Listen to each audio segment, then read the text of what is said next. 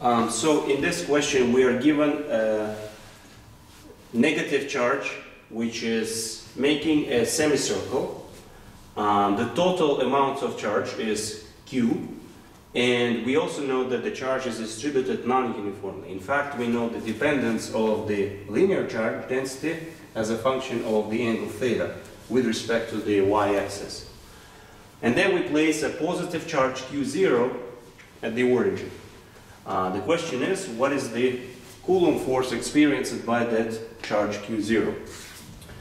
So, well, first we can find the electric field created at the origin by this semicircular charge. So to do that, let's look at the small elements of charge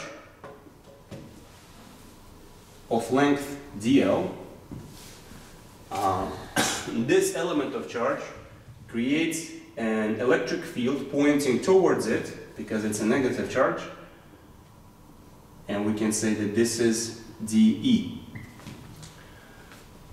Because of the symmetry of the problem, you can see that the resultant electric field will only have y component. It will not have an x component. A symmetric element to this one on this side will cancel the x components of this element. So we need to worry only about the y component here. So let's figure out what this y component is. So dE with the subscript y, which is pointing this way. So this is dEy, is equal to dE times cosine theta. If you just look at this directions, then you can see that dEy is equal to dE times cosine theta. What about dE itself? Well, dE is equal to K times the amount of charge within this element. Let's say it's dQ. dQ over this distance squared, so r squared, times cosine of theta. So now let's express dQ in terms of lambda. Now we know that dQ is equal to lambda dL, where dL is the length of that element, of that arc.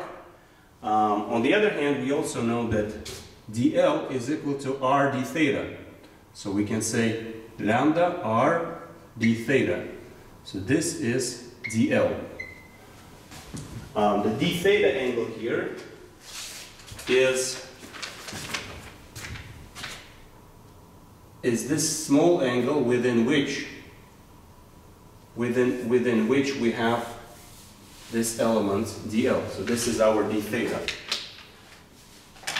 So you can then substitute for lambda.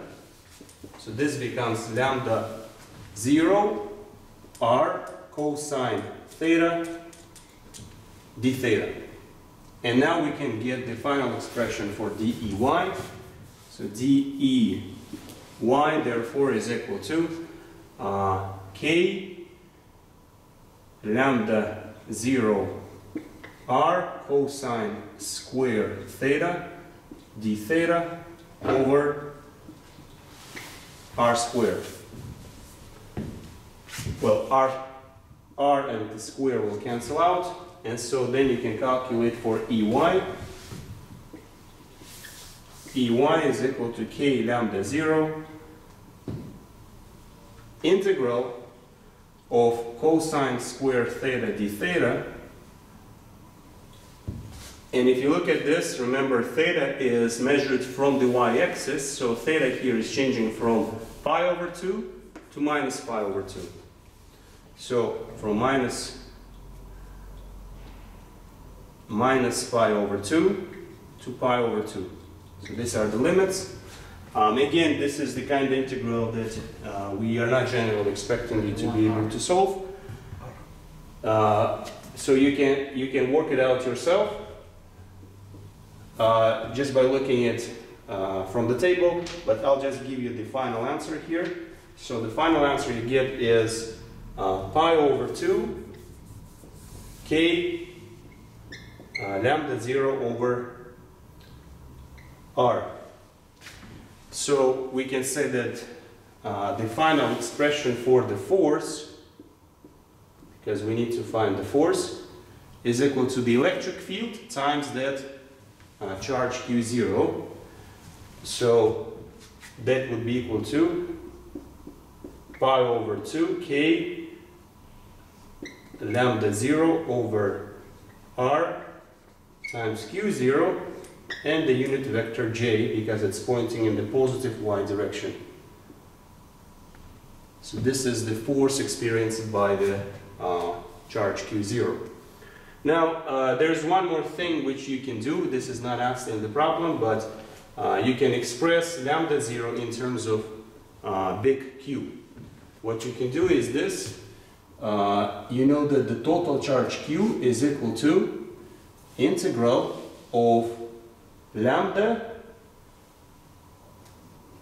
dl, and then you convert lambda dl into lambda r d theta, and you integrate from minus pi over 2 to pi over 2, and you get an expression in terms of lambda 0, and then you express lambda 0 in terms of Q and substitute it here. But this is something you can do yourself.